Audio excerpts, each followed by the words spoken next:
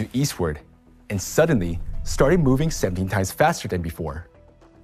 In addition, in 1995, the rotation of the Earth itself suddenly changed.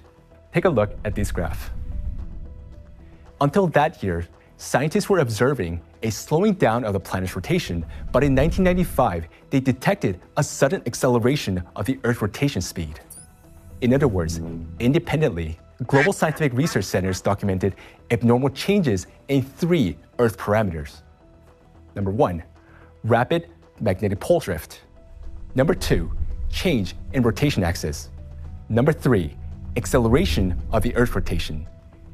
Please note that these 3 parameters depend solely on the core of our planet, because it is a core that creates a magnetic field, controls its rotation and its axis. So changes in these parameters signifies that in 1995, suddenly something has changed in the Earth's core. And we now know what it was, because in 1995, the energy of external cosmic influence started to overheat the core. So our planet's inner core became imbalanced. This process can be compared to how, during the movement of a car, the engine begins to overheat, and in various parts start to jam against one another. Similarly, due to the overheating of the inner core, the motion of all layers of the Earth begin to be disrupted.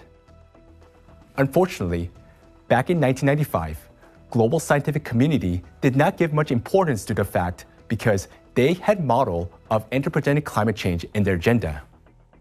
Only a small group of scientists had a foresight and drew attention to the Earth's core becoming imbalanced. But even they could not predict the scale of consequences it will lead to, which are affecting us right now. So, learning about this alarming fact that our core has become imbalanced, people are asking, how do we